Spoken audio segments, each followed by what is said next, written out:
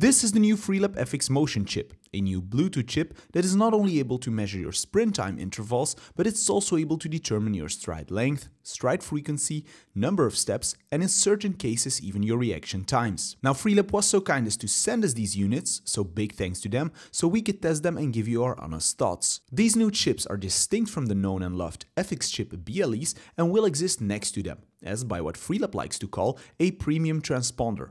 This is quite logical because the FX chip Motion does measure quite a few extras compared to the FX chip BLE that just detects time intervals. But before we go into the differences, let's quickly summarize the things that Freelap kept the same for this premium Bluetooth chip. First up, the FX Motion's dimensions are 52 by 39 by 16 mm and they weigh 17 grams. This is the same as the rechargeable FX chip BLEs, but if you still have the older CR2032 battery-powered BLE chips, like the ones I have here, those are a tiny bit smaller, but also weigh 17 grams. The FX Motion chips can only detect a cone if the time between the passing of the first and a second cone is a minimum of 0.7 seconds, which correlates to a cone every 10 meters for a regular sprint. For a while now, Freelap has been putting rechargeable batteries in its devices, and the same goes for the FX Motion chip that has a LiPo 3.7 volt 80 mAh battery, and it takes about 5 hours to fully charge one chip and should last for about 100 hours of use.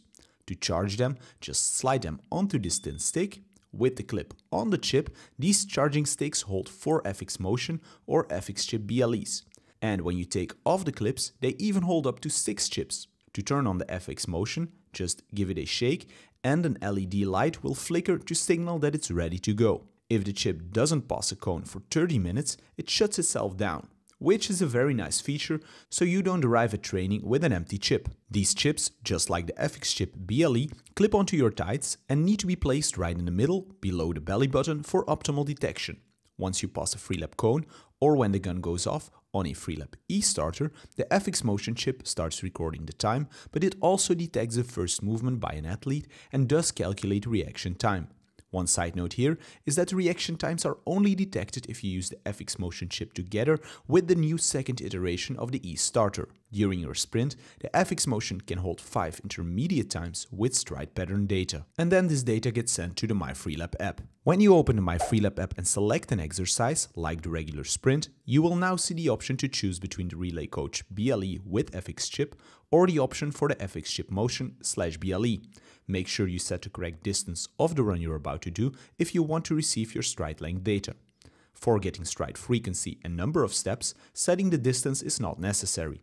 Finally, make sure that in your general settings you have checked the sliders for reaction time and strides, otherwise they will also not display. Now you can just start the workout, time the desired sprints and see all this new data roll in together with the metrics that you were already getting, like the time intervals and the speed. Very easy in this new updated Myfreelap app is the button with the 3 connected dots on the bottom. That lets you share the data of your workout in CVS or PDF format. This way, you as a coach can just directly send an athlete his or her data. So the FX Motion is a real step up from the FX chip BLE. The fact that you can have direct info on step length and frequency without the need for high-cost hardware like an opto-jump strip of 30 meters is a real game changer. The price of the FX Motion will, however, depend on the area you live in, because Freelap does not directly sell to customers, but uses area-specific middlemen to get their devices to you.